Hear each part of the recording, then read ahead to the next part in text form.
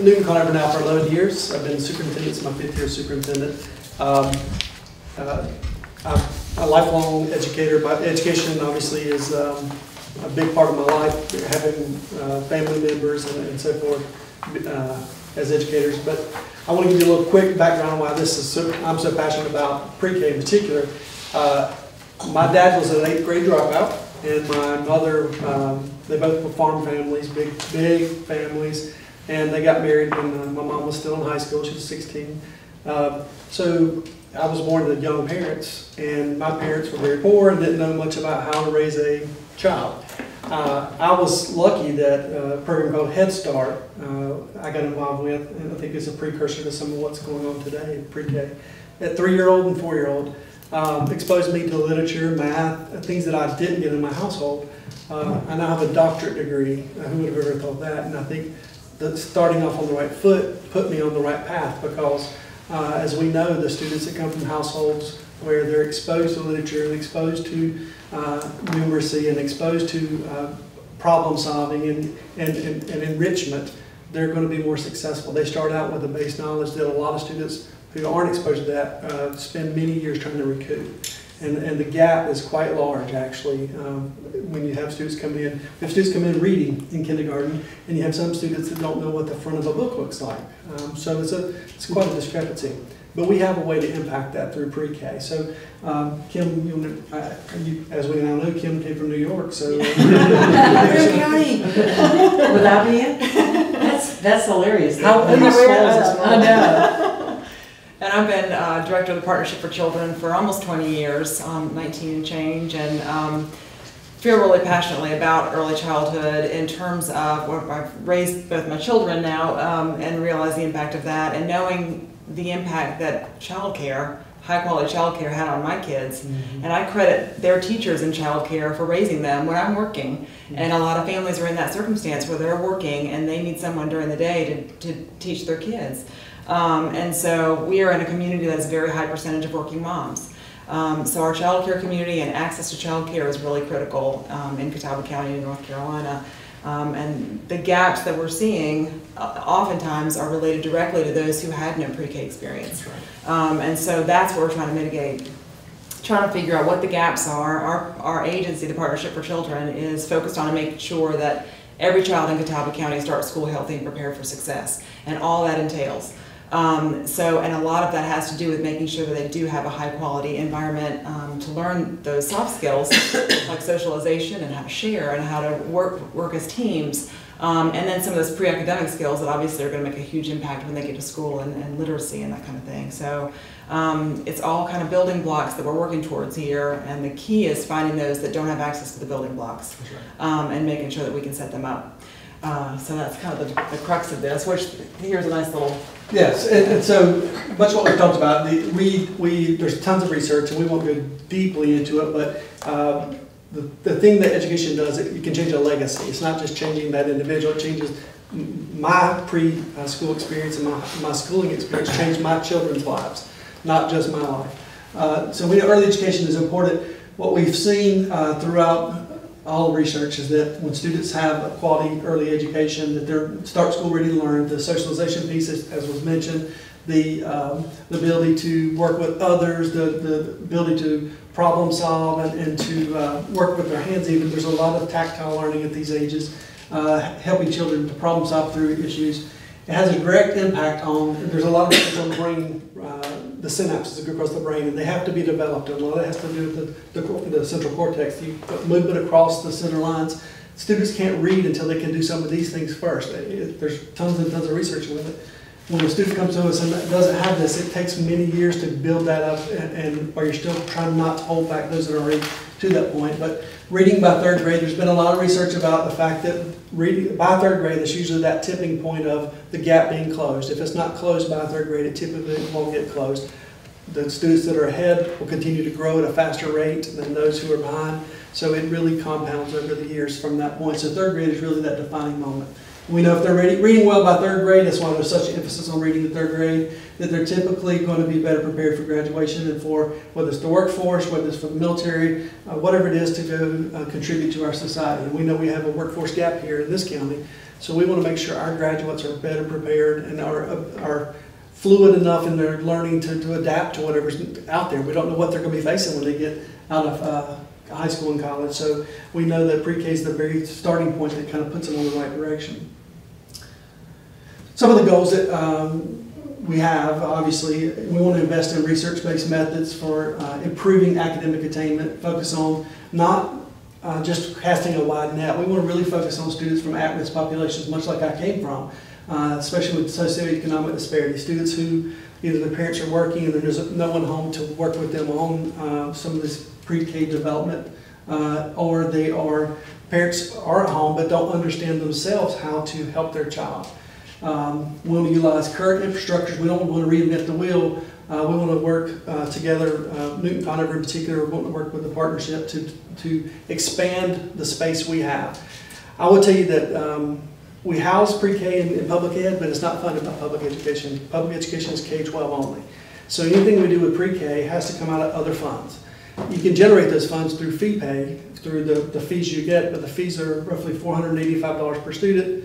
With the ratio that is allowed, one teacher and one assistant for 18 students max. The $485 does not even cover salaries, much less all the other residual costs to go along with it. So when a school district takes on a pre-K classroom, they're taking on knowing there's $20,000 to $25,000 of money outside of what will come from the fee payers that we'll have to come up with. So you start adding 4, 5, 6 classrooms. It helps our community. It is definitely the worthy investment, but you have to find those funds because they don't come from the state. We don't generate funds as a education. We don't have fundraisers at the district level. We don't have things. We can't sell a product to make more money. It's really our funds dictate what services we offer. So with some resources, we feel like we can expand pre-K programs in our school district. Again, we're targeting countywide. We're not just targeting students and our children in the boundaries of Newton Conover City Schools. We're hoping to reach out, whether the students go to private school down the line, whether they go to a charter school, whether they're homeschooled, or they go to any of the 3 school districts in our county. We want to reach any student that may need those services that don't currently have access to it. So we're looking at at-risk populations, low-income, minority populations, those with any special needs across the entire county. And in particular, those who don't have pre-K experiences before. We're trying to offer the services that they may not otherwise have access to. So we talked about this a little bit, and I included one page in your packet that's just an interesting piece, and there's tons of research about this now, and brain development is so fascinating when it comes to early childhood, but David mentioned the synapses in the brain, but the truth is 90% of a child's brain is developed in the first 5 years of life. It's the only organ not fully developed when at birth. And so we can't start worrying about kindergarten readiness when they start kindergarten. We've got that 2,000 days right there that really the clock starts ticking. And we need to make sure that they get everything they need in those 2,000 days so that their brains are developed to the point that they're going to be on par with their peers when they start kindergarten. This was just a really good piece, I thought, this first 2,000 days of work at the state level. And we're really blessed in North Carolina to have an awesome state infrastructure for this work. But all of the impacts of early childhood on our community, not the least of which is the economy, right? In terms of the one thing, allowing families to work. And having a safe place for the children to go during the day. But then ultimately, when those children are well prepared, then they can contribute to society 18, 20, 25 to 30 years later. So it is investment in the future, and it's not an instant gratification work. We are doing this for the long haul. This is an important long-term projection for us. And that's just an overview of kind of all those categories on that sheet. North Carolina Pre-Kindergarten Program started here in Catawba County in 2001. We were actually one of the pilot counties in the state. The Catawba County Partnership for Children is the administrator for the NC Pre-K program. And so we're the ones that we get the funding from the state, and then we're kind of a flow through. We make sure the program is running well and following the rules, and we pass the funding on to those who are providing that direct service. The mission is to make sure that children, especially at-risk children, typically that is an economic distinction, have access to pre-K, high-quality pre-K. It is funded through the Division of Child Development at the state level. It's specifically for 4-year-olds, so it's for the 1 year prior to kindergarten, and those kids that otherwise would show up to kindergarten without any pre-K experience at all. It is contracted through us. But again, we're basically a pass-through, and we really make sure, we monitor the programs to make sure that they're following all of the goals. How many, just a real quick question, how many slots do you already have? The next slide. That was amazing, thank you so much.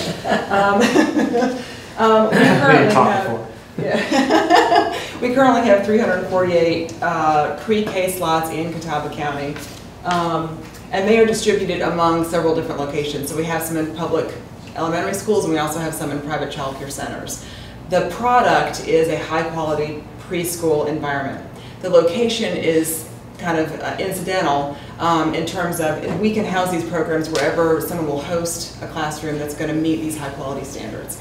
One of the high-quality standards has to do with teacher education, for example, which you would not find in a typical child care setting, where they wouldn't have to have a birth through kindergarten degree to teach in a child care setting. They also make minimum wage in a child care setting often. In an NC pre-K classroom, they feel strongly that a teacher must be prepared with a birth through kindergarten degree. The teacher assistant has to have an associate's in early education or better. And also they must be paid comparable to the state teacher pay salary schedule, which is a fantastic model for how it should work in early childhood. These teachers do just as much work as an elementary school teacher and should be rewarded as such. So the pre-K program is really important in terms of rewarding teachers that have the education and do the service. And so because it's... Oh, now I just wondered, of those 348, Yep. if you have openings or there's a waiting list or... Well, we have a waiting list. Now, this has been a tricky conversation. David and I were just talking about this. Every year it seems like the children change where they are. It's only a one-year program, so we can only plan as far as that one school year. We are currently full in all of our NC pre-K classrooms, except for Friday we had a mother at North Newton who has twins, and then a third child who was within that 1 year, like Irish twins and then twins, and they're moving to Virginia. I was like, dang it, we have 3 openings. So close. But typically we're full. Yeah. We are a little leery of a lot of marketing because we stay full, and I hate to have people sign up for a program where they're going to be sitting on That's a why we waiting haven't list. expanded. Yeah, I hear that, Yeah. yeah. So the kids are out there. In fact, right now we're doing a study of all of the kindergarten teachers across all 3 districts. We are asking those families, did you go to pre-K, yes or no? If not, why? And kind of just to get a sense of what the programming is that we need and where the gaps are in services. So Makes sense. yeah. So this is word of mouth. People find out about this from word of Typically, mouth? social services, public health, pediatricians' offices, school systems are a huge referral source So for it's us. a targeted group, really. It's not, we're not casting Based anything on, like that. based on income? Yes. For the most part. For the most part. Or learning disability. Sometimes we'll have a student come to us, our child come to us that has developmental delays, and the doctor will refer them to pre-K because of significant delays within their, whether it be verbal or any other type. Do you get extra money from the feds for that one? No, we don't get any. For money. early intervention? No, and those are smaller. How many we have in those classes? 6 or 8? In your Yeah. easy So classes. it's way more expensive for us, but the funds, Yeah. I think they still draw them to 485. You'd know that better than I would. The NC pre-K kids, Yeah. yeah, they're still 45. It's So the standard rate. you might have, so we have a class right now that has 6, I believe, in it, 5 or 6 at Congress. Those aren't NC pre-K kids, Yeah. those are district kids. So yeah. the funds aren't any different with those students if they're NC pre-K. Now we have, she mentioned we have NC pre-K kids. You can also have, if you have slots, you can have fee payers, people who come to you and say, I want my kid in this daycare, but only if we have slots available. But typically we fill those up with students with learning disabilities, NC pre-K students in those times. The other thing to this is, part of the conundrum that a lot of people face is it's not just providing space. You have to, there's lots of requirements with the teacher education, with the infrastructure of the class, the access to bathrooms, water, play space, not just play space. It has to have a certain, what's the depth of the mulch? Like it has to be specific type of mulch to a specific depth. They'll come out and measure it, shade areas. So it's very, very regulated. And so all these fit that bill? Yes. So all these have fit that bill? And right. there's probably, the reason more places aren't offering it up is the upfront cost to do a playground, to do the learning space, to provide all that. And pay the teacher too. And pay the teacher when the teachers cost more than the income coming in. You have to just commit to wanting a pre-K student. And keep in mind, these students that come to us, 20% of them may come to Newton Conover as students. They may go all over the county. So it's not like you're committing students will necessarily be in your own school district. So That was the 15 minutes, but we can keep on going. We can go super fast now. Okay, so that's what we mean by blended classrooms. We'll have some NC pre-K blended with exceptional children, blended with fee payers, so we have kind of a typical picture of like a kindergarten classroom would look. All right, and this is just a little bit about the quality part. So yeah, high quality in terms of the state licensure system. It's a school day, school calendar, it's free for families. There's a state-approved curriculum, so we don't make choices about that. I mean, there's a curriculum we can choose between, but we have to choose one of those. And again, like David said, maximum class size of 18 students.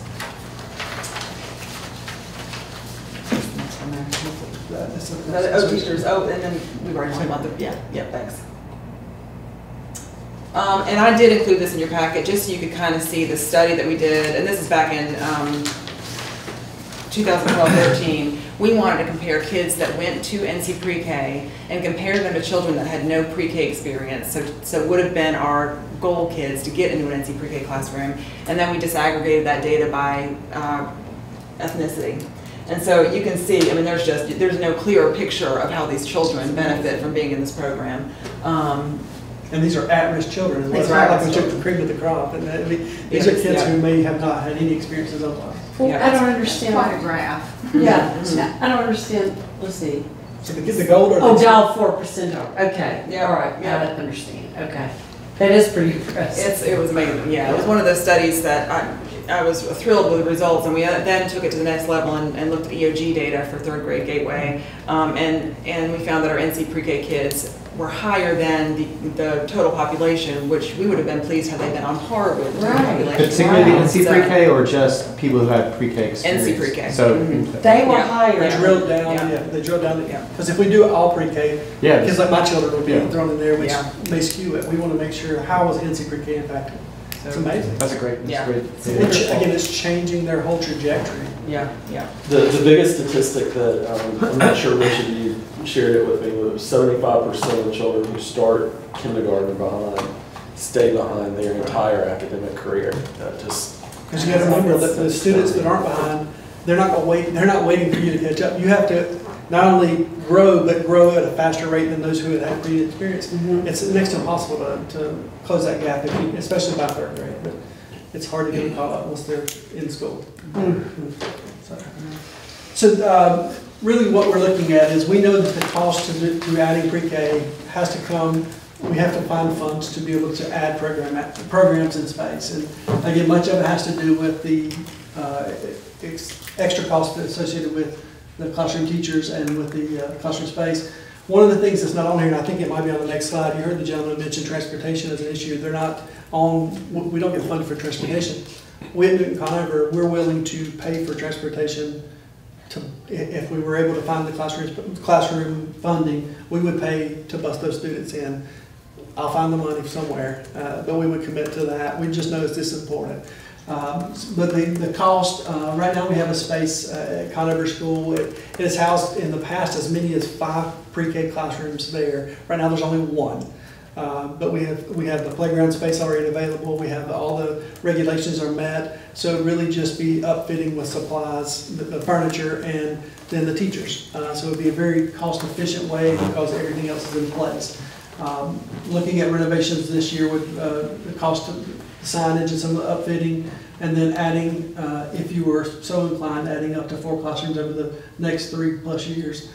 They're the costs associated with it. Again, the $20,000 a year per class we would then inherit because the 2018 for the 2 new classes, $40,000. The following year, if you add another class, we have to then pick up that $40,000 because they're still there every year. But we feel like it's a worthy cause.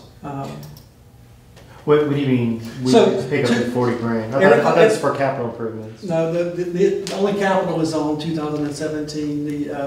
The funding is for serving the cost of the teachers for serving. There are some capital outfits, and we put some money in there for supplies for the classroom, but the major cost is the cost of actually running the classroom, the cost of the salaries and the. So basically, if you're getting like what you said, $450 a month per student. 485. 485. Okay. So and 18 students in 10 months. So talking about like $80,000. And I mean, I get it. I mean, it costs $50,000 for state retirement and everything for just one, bachelor's degree teacher. That's right. And then you got to have an assistant. All right. And that's for the first year, really beginning of the year, beginning of the career teachers will be at that $50,000 range. So Yeah. that's why it's an average. Some classrooms aren't as much, but the big cost is in people, and the equipment is a big piece of it as well. The furniture is very specific to regulations, and she could speak more to that than I can. The capital improvements would be part of it, the equipment. Utilities. But you don't have, like, cots was one thing you mentioned. You don't have enough cots for all those classrooms. We don't, So furniture. that's part of That's part of that. the 20 per classroom. Mhm. And then the 4,000 in 2019, and then the 6 in 2020 So- is, Kim taught me what consumables mean in the pre-K world. Yeah, Because even books are consumables when you're talking about 4-year-olds. So Right. that would be to replenishing. make a minor reinvestment in the classrooms that do exist, as well as we're adding on to the new ones. How is transportation provided now in the NC Pre-K? Parents drive their Okay. kids there, yeah. And typically it goes fairly well with the kids we've got now. We work a lot with families working together, and if they live in the same trailer park, then they might all carpool together, and we work those kind of relationships out. But it's, it continues to be a challenge for folks that don't have a car. So it's kind of something we're always thinking of and always trying to kind of retrofit the system, but it's not covered, it's not paid for by the state. And so we don't have the funding for that at the moment. And these children are there at the regular school hours that the Right. elementary school is, Right. and so they're fed. That's right, yeah, right. Yeah, they do free reduced lunch program through the federal government. Yeah, and we also they have access to before and after school care if they choose to have it. We offer daycare, preschool, not preschool. It would be Yeah, before school, preschool, yeah, starting at 6 or 6:15 and all the way till 5:30, 6 o'clock in the evening. So we know that parents would, with schedules, they may not have access to get them, even if somebody were transporting them. So we're trying to take away all the excuses that may be limiting their ability to do this. If they're not paying out of pocket, transportation is provided. You're getting fed. Yeah. Logistically, if you started a new classroom at Conover School and the kids that signed up, one lives here, one lives in Hickory, one lives in Newton, one lives in Maine. I mean, are you gonna run a bus all? So around? Conover School serves the whole county already. So we have Okay. buses in every part of the county already. Right. So what we would do is we would have to look at the routing, try to find the best way. We talked to the bus garage. What they would do is they would look where those students are and where we have the closest route, and they would only charge us the distance from going off path and coming Oh, back. okay. So we would pay that difference in the routes. We cover most of the county, and it fluctuates depending on where the kids that go to Conover live, but we're Or you can do drop zones. yeah, and we've done that in the past as well. Some parents, we have another shared program, Discovery High School, where parents drop them off at drop zones and we pick them up there. So we're willing to work with a family. 4-year-olds might be more difficult. It's a for little adults. harder, But I'm sure there'd have to be some type of, what's the law on retrofitting So the we have to buses? put 5-point harnesses Yeah. on the buses. Yeah. Oh. So that's part of the cost as well. And are they allowed to, I'm And sorry. I'm sorry, transportation is all ages are on this bus or just the Pre-K? We would, no, not just pre-K. They would be on there with other elementary age. Elementary. And then a monitor would have Yeah, to be on they'll have a the bus. monitor on there as well. Do you have monitors now? On the Conover buses, we do. Yeah. Yeah, that's why it would make most It's sense. a critical component of it, I It think, the is. transportation. Yeah, it really is. I agree. Now, NC Pre-K is different in that it's parent choice in terms of location. Right. So, if they work in Newton and live in Hickory and they'd rather have their kid in a Newton location, then we don't have district lines. But we would, basically, when we get all the applications in, we'd find the locations that were closest to each That's how family. we- And okay. so theoretically, we wouldn't have a lot of Maine families coming into Right. Conover School. Okay. We would try to That figure that makes out of South sense, Newton. too. Yeah, we have other options for locations. Yeah. Your waiting list is how long now? I mean, I'm Yeah. assuming that you can accommodate 72. Yeah, I mean, next school year, all that's right. We'd start over in marketing and all that kind of stuff. So Right. we'd really work hard in marketing for that. And I mean, right now, we've got 54 on the waiting list.